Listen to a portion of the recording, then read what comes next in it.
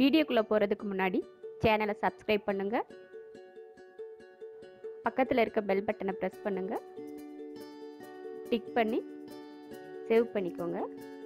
வாங்க வீடியோக்குள்ளே போகலாம்.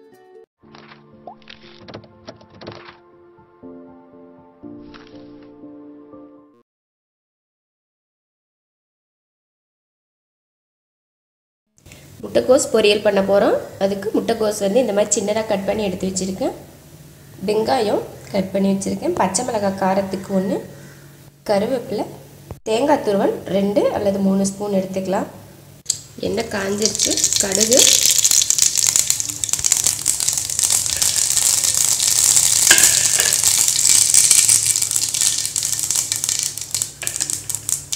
வெங்காயம், பச்சை மிளகாய், கருவேப்பிலை.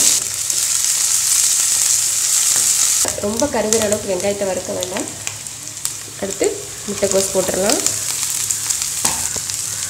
கொஞ்சமாக மஞ்சள்தூள், கொஞ்சம் உப்பு தேவையான அளவுக்கு,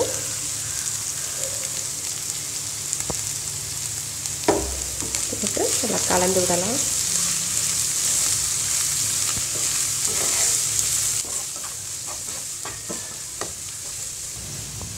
மஞ்சத்தூள் உப்பு எல்லாம் நல்லா ஒன்றா கலந்து விட்டாச்சு. ஒன்று போல் கொஞ்சம் தண்ணி, ரொம்ப ஊற்ற தேவையில்லை, சும்மா ஒரு 1/4 டம்ளர் தண்ணி.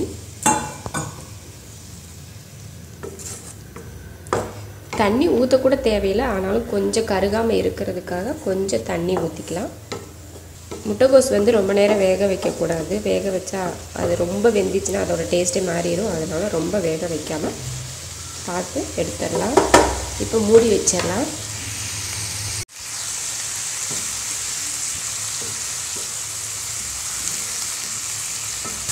இப்பயே வெந்துருச்சு. நீங்கள் தண்ணி வைக்கிறதுக்குள்ள அதுவும் வெந்துடும். இப்போ சிம்மில் வச்சிடலாம். கொஞ்சம் நேரத்துக்கு மூடி வச்சு சிம்மில் வைக்கலாம். கொஞ்சம் நல்லா ஒரு 3/4 பதத்தில் இருக்கிறப்பயே கோஸ் இறக்கிடணும். அப்போ தான் சாப்பிட்றதுக்கு நல்லாயிருக்கும். அந்த கலரும் மாறாமல் அப்படியே இருக்கும். இப்போ கோஸ் ரெடி ஆயிடுச்சு. இதை நம்ம தேங்காய் துருவல் போட்டுடலாம். தேங்காய் துருவல் போட்டாச்சு.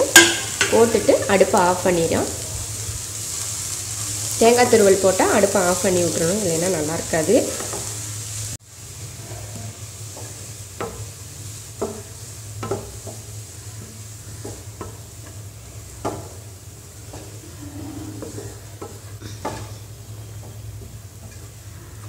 இப்போ நம்ம முட்டைக்கோஸ் பொரியல் ரெடி ஆயிடுச்சு. ரொம்ப ஈஸியானது. நம்ம பருப்பெல்லாம் போடவே இல்லை.